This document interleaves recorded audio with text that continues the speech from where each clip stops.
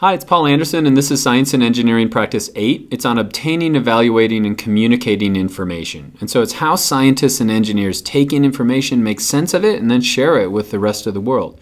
And that communication is super important because in science it allows us to share our explanations, and in engineering it allows us to share our solutions.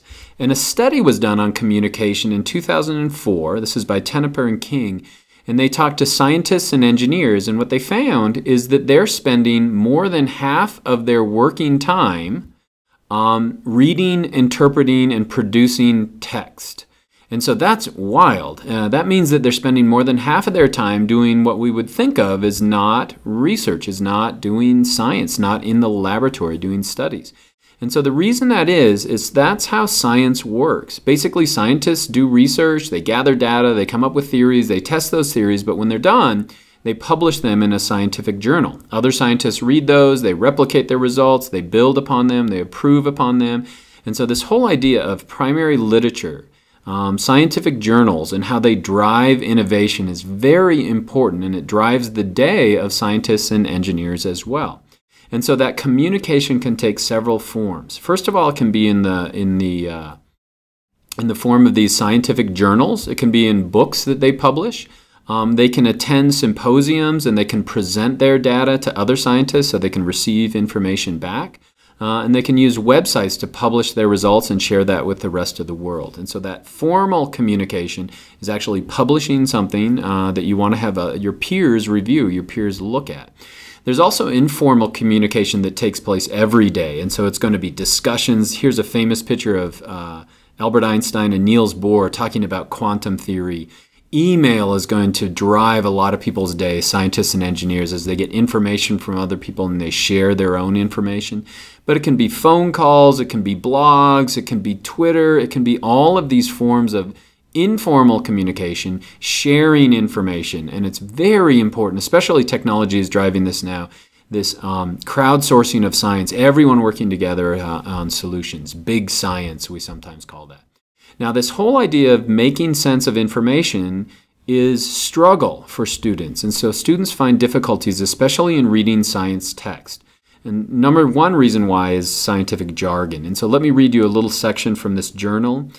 Axonal signals transiently activate the expression of the transcription factor OX6 in Schwann cells that will form myelin, and cyclic adenosine monophosphate CAMP can mimic axonal contact in vitro. And so I actually know what that means, but most of you don't. And the reason why is that we don't live science day to day, and so that jargon gets in the way. If I were to tell you that in vitro means in a test tube, that would help. If I were to tell you that Schwann cells will wrap around neurons to speed nerve transmission and form a fatty substance called myelin, that might help. And so students struggle with scientific reading, and the reason why is that they don't have this foundation.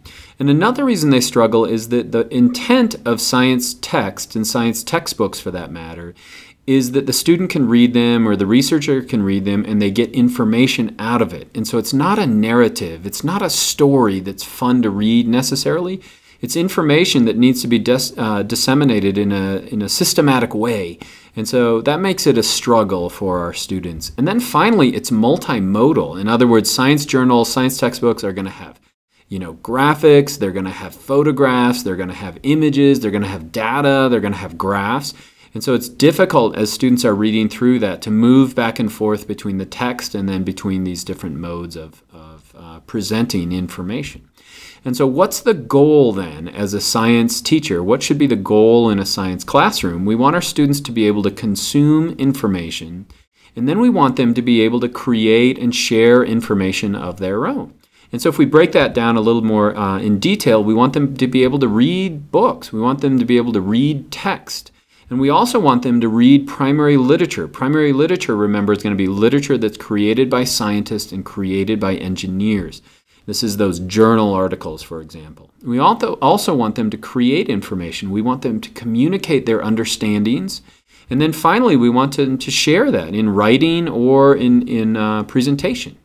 And so what's the progression? In other words, how do we teach this from elementary all the way through high school? How do we get students to obtain, to evaluate, communicate this information with others? In other words, how do we have them from day one throwing darts at the dartboard and then getting better and better over time? Well, you want to start by talking about explicit instruction. So don't assume that just because you're a science teacher, it means that you don't have to teach reading. You're going to have to teach reading. You're going to have to teach scientific reading. And so you want to get students from the moment they can read, looking through not just narrative, but scientific information, scientific journals. Now, you don't have to give them a scientific journal. You can give them articles that are at their own level, but you want them working through the text and giving them strategies. I worked with my students a lot this year on reading strategies, ways that they could look through the material, preview the material, and then go back through it. You also want to give them explicit instruction on how to look at tables or data organized in a table, how to use graphics and diagrams and how to explain it, and then spend a lot of time going through graphs, showing them how to interpret a graph, what do the labels mean, what do the axes mean, and asking them questions based on that. Don't just assume that they're going to learn that in your other classes. You have to teach them how to read science in the science classroom. We also want to have them reading primary literature. So we want them reading science, not just narratives of science. And so there's a mistake that we made in science education. That was this idea that hands-on instruction is super important, and this message out there that you really want students to do hands-on learning. And that's true. You want them doing experimentation in a science classroom. It makes it more exciting. But you don't want to do that in the absence of text. You want them to look through science texts as well. And so there's a movement towards what's called adaptive primary literature. If you just give your students primary literature, like a journal article, I can tell you this from experience, especially, even in a high school classroom, if you give them primary literature, they're going to be totally confused. It's at a level that's written for doctoral students, and they're not going to get it. And so there's a movement towards adaptive primary literature. In other words, instead of just writing a book, looking at actual primary literature and then writing a narrative. And so this is one of these adaptive, they call it a primary adaptive primary literature. And this is from the University of Alberta. And basically they're going through research. This was an article that was published in Geology, and then kind of writing a story that goes with it. Then having the students move through that material. That's a lot of work. For me, Scientific American is a scientific magazine. It's not a journal per se, but they have nice scientific articles that are written to disseminate scientific information, but they're more at the level, especially of like a high school student. And so you could look at Science News would be an example of something like that as well. Next, we want them to start communicating their own understanding, and we want them to be able to do that from the time that they can just start reading and writing. And so a science notebook is really important. It allows them to organize their data and also their explanations. And so what goes in there? Drawings, numbers, words, data, what they think, their guesses, all of that should go in their science notebook. They should get into this idea that in science, you do science, and you also have to share that science with others. And so this will culminate as you move into high school and middle school with actually publishing reports, publishing scientific reports based on the data that you have.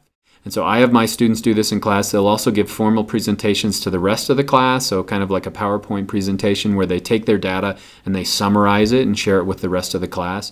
A big movement now is into the area of what are called mini posters, because if you do scientific research, you'll publish your research using a research poster, where you have an abstract, your introduction, you talk about the methods that you're using. And so a lot of science teachers will just use a double folder. So you take two folders, you glue them together, and then their students are creating these mini posters where they've got their abstract, introduction, their data, diagrams, things like that. And it's a great idea.